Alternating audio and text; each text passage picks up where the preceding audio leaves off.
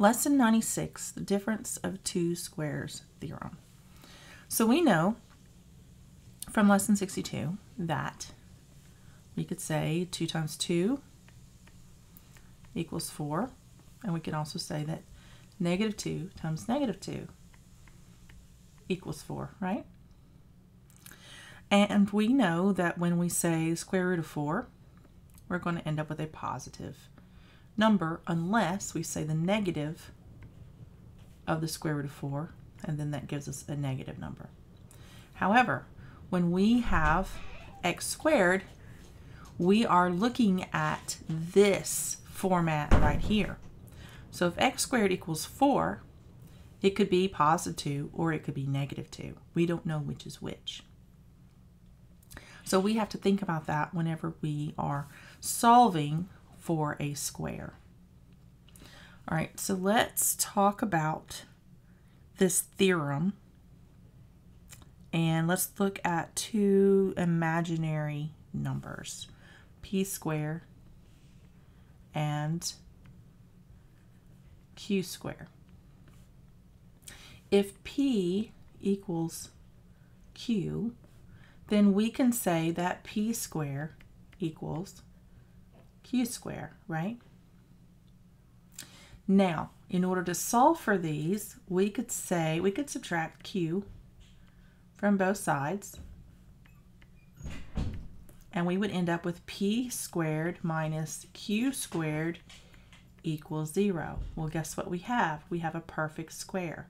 We have a square minus a square, which gives us the ability to say p plus q times p minus q equals 0.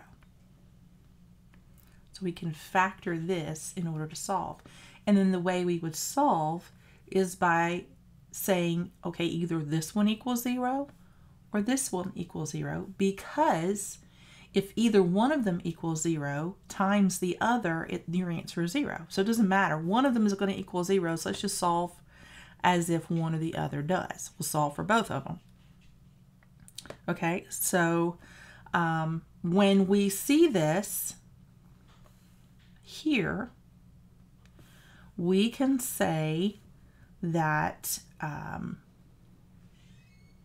p, we can get rid of the square, and we can say that p squared equals q squared. We can take the square root off of it and say that p is then equal to the square root, plus or minus, of q squared. And that means that p, because if we solve for this, p is either going to be equal to q or p is going to be equal to negative q. So we can say q squared, square root of q squared, is either a positive or negative q. I'll show you how to get there. Let me back up.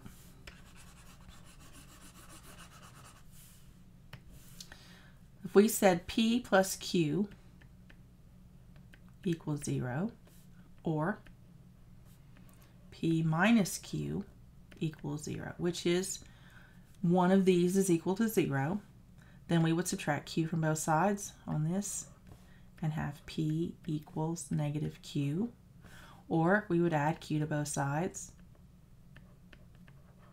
and we would have p equals positive q, which is the same thing as saying p equals plus or minus q. Okay? We can skip this entire step by just saying up here that p squared equals q squared. So p must equal plus or minus the square root of q squared.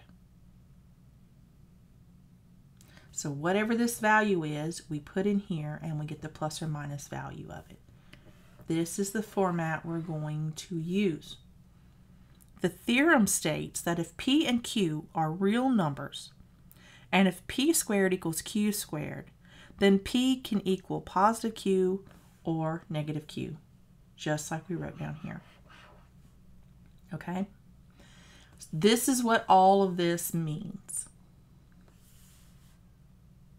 If you have any questions, it is a little bit difficult and complex. I'm going to clear the page. I'm going to work some problems so you can see what I'm talking about. Let's start with 96.1. P squared equals 16. Okay, so we can assume, or we put it in its format, this is q squared. So in order to get rid of the square of p, we have to do the square plus or minus of the 16. So p would equal plus or minus the square root of 16, which means that p would equal plus or minus 4, because 4 times 4 is 16. 4 is the square root of 16. Now, this is the short way. Let me show you the long way. You'll get the exact same answer. If we went the long way and said p squared equals 16, and we subtracted 16 from both sides, we would get p squared minus 16 equals 0. Then we would get, this is a perfect square, so we would say p minus 4 times p plus 4 equals 0, right? And then we would solve for each one being 0.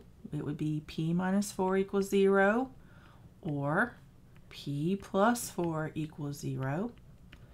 We would add 4 to both sides here, and that would be p equals positive 4. Or we subtracted 4 from both sides, and p would equal, and it would be, or p would equal a negative 4. This is faster. It's the same answer, but it's faster because we would write this as p equals plus or minus 4. Okay? Do we see how much faster this is? 3 steps versus all of these. So this is the format we want to use to figure out what p equals, what that first square equals. So let's switch colors. Let's do 96.2. And this comes in handy using it this way, because what if you don't have a perfect square? So that's our next problem. We have p squared equals 41. 41 is not a perfect square, but we can say p equals plus or minus the square root of 41. Right? That's as far as we can go. That's our answer. We don't have to subtract 41 and try to figure out how to factor it. We're done. That's why we want to use this format and just take the square root of whatever is in the q squared section or side. All right, one more. I'm going to change the color. Let's do 96.3. And that says k squared equals 13. All we're saying is that this doesn't have to be a p. It could be an x, it could be a y, it could be a k. It doesn't matter. We're going to do the same thing. K equals plus or minus the square root of 13. That's as far as we can go. That's our answer. And we're done. And that is all we have for lesson 96. That is all we're learning how to do, is to identify how to unsquare and get the positive, negative, correct answer. And if it can't square it out of the square root, you leave it in the radical sign, just as it is with the plus or minus sign. All right, I will see you in lesson 97.